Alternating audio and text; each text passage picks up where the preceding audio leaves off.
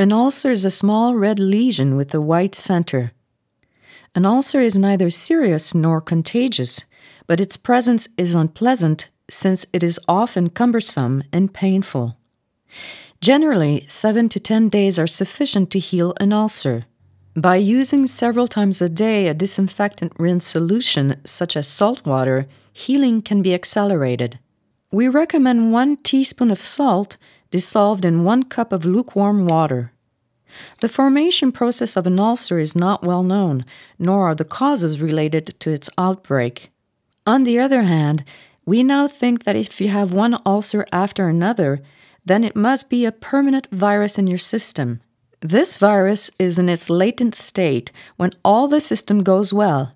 But any factor diminishing the response of the immune system, such as a fever or a long period of stress, may well awaken the virus and bring about lesions.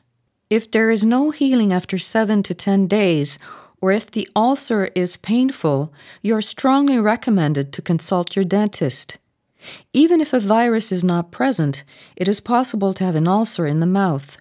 A simple irritation caused by sharp edges of food or even repetitive friction can bring about an ulcer.